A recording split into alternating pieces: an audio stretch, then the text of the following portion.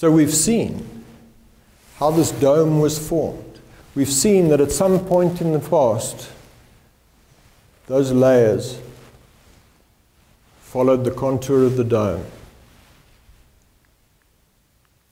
There's a further challenge. What's happened to that dome? The top has been cut off. And as I will now show you, and as you've seen momentarily in the footage so far, it's like the top has been cut off with a knife. That flat surface can be seen from high points for hundreds of kilometers around Johannesburg, and although I've not personally witnessed it, I'm told it extends all the way to Zimbabwe, a distance of more than 1,000 kilometers.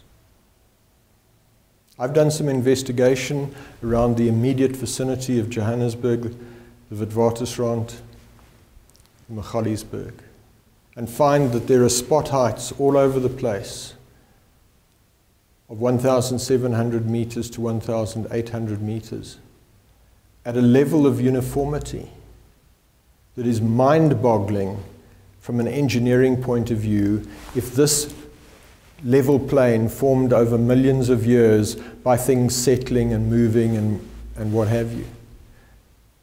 If you have ever tried to cast a horizontal concrete slab, hang a door vertical and plumb, ice the top of a cake flat, or produce anything else of uniformity and level, you will know how mechanically difficult it is to do that. Imagine how difficult it is to have a plane which extends for hundreds of kilometers, 2,000 meters up in the air, or above sea level.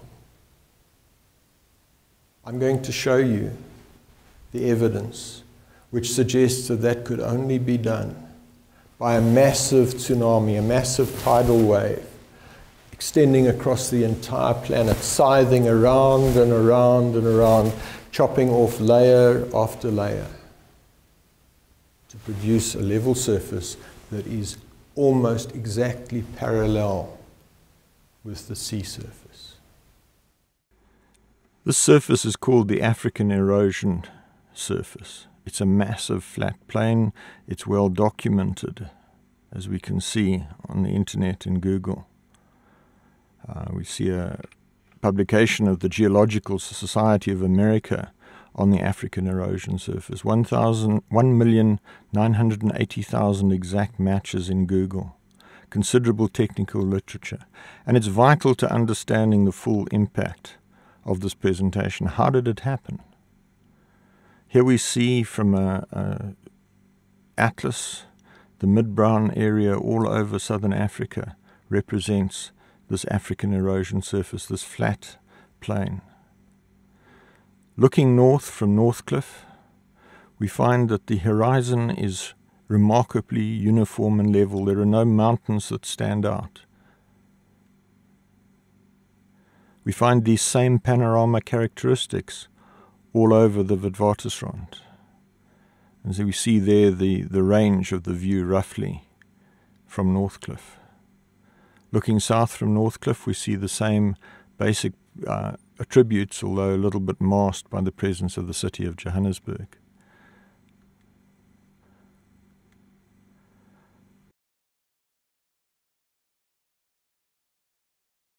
Further north from the Grand Central Airport Control Tower, a 360-degree view, we notice the same uniform horizon with slight curvature representing the curvature of the Earth there in the panorama of photographs.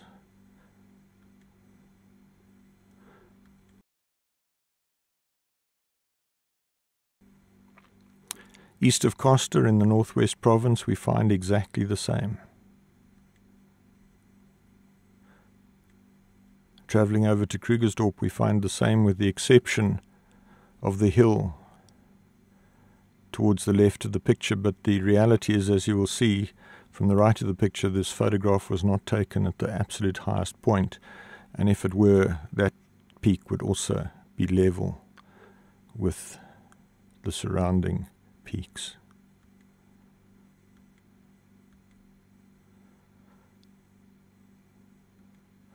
And so it doesn't matter where you travel around the Witwatersrand, and in fact many kilometers from the Witwatersrand you find the same phenomenon of uniform panoramas. Returning to Northcliffe on the Geological Survey 1 in 50,000 map, we find that the spot height on Northcliffe is 1,807 meters above sea level, and we notice that around that there are a significant number of heights in the range 1,700 to 1,800 meters. Drilling in, we find that several kilometers away is another high point, only 2.3% lower than Northcliffe. Moving to the east, around Observatory, we find a spot height of 1,809 meters, 2 meters different from Northcliffe, but more than 10 kilometers away. From an engineering point of view, that is a remarkable feat. It would be extremely difficult in human terms to construct something with that level of precision over that distance. Notice again a number of heights between 1,700 and 1,800 meters. Drilling in, we find a number of points very close in height to Northcliffe. Going north to Hekpoort, we find the Nooitgedacht Ridge, 1,852 meters, 45 meters higher than Northcliffe, but 50 kilometers away. A remarkable challenge in creating uniformity, and we find in the immediate vicinity a number of spot heights close to one another. Traveling to Grand Central, we find a little bit lower. Around Benoni, the Joburg airport, also a little bit lower. Going west to Randfontein, also fairly close. And then going to Suikerbosrand, we find a 5% variation, just under 100 meters higher at the high point. Suikerbosrand is the watershed of the entire central Witwatersrand, Gauteng area. And so we find, over a distance of about 100 kilometers, a variation of the order of 100 meters. A remarkable feat of engineering if this was to be done in human terms. So we find small high point variation in the Johannesburg area. We find limited high point variation over Gauteng.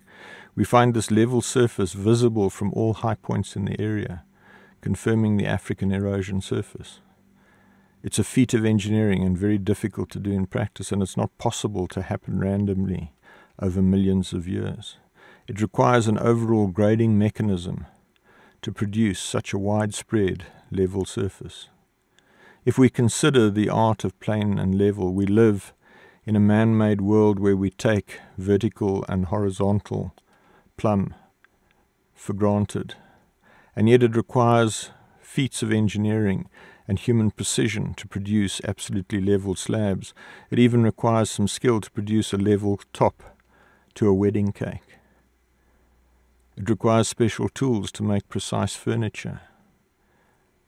And in the background, in ways that many people are unaware of, precise machines are used to produce precisely level surfaces, as in the case of this road grader where the long wheel span provides the mechanics to produce a uniform and level surface. We've seen already that massive wave action can move huge amounts of material, but you'll notice from the photographs that the displacement is all over the place, a function of the individual wave forces. But what if we had uniform waves? Consider the possibility, how do we get this uniform surface? Consider the possibility of a massive tidal wave ripping around the planet, chopping off layer after layer, and producing this uniform surface. As an engineer, I can see no other explanation. There's the only way that we can explain this uniformity over thousands of kilometers. It's only massive water action that has the capacity to cut down this level of material and to cut the top off the halfway house granite dome and the sedimentary layers upthrust by the dome, including the extremely hard rock that we've seen. Please reflect on your own practical life experience and knowledge. What else can explain the topographic forms, the landforms that we see around us? Please don't abdicate your intellect.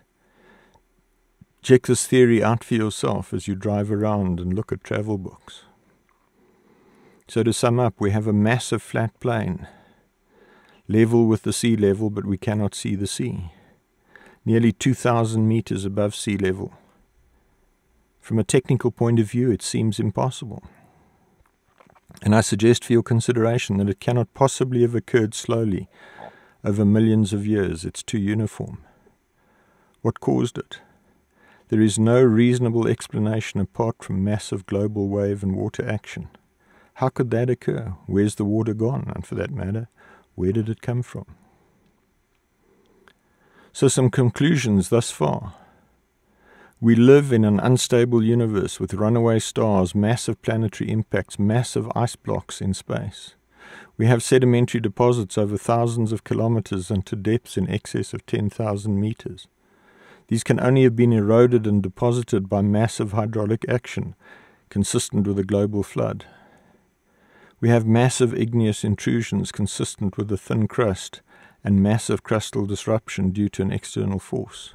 We have massive erosion of upthrust material to give a level plain over thousands of kilometers, which can only be explained by massive hydraulic action consistent with a global sea and massive tidal waves.